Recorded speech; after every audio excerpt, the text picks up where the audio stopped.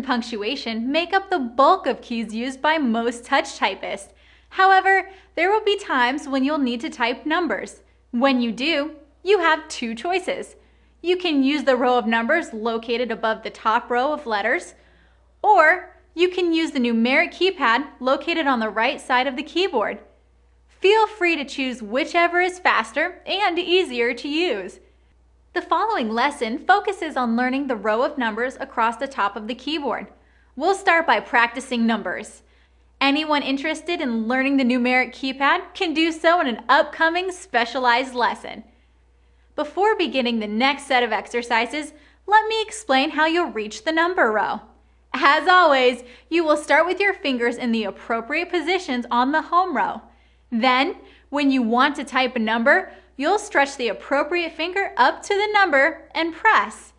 You'll do this while leaving as many of your other fingers on the home row key as possible. Sound difficult? It won't be once you get used to these exaggerated finger movements.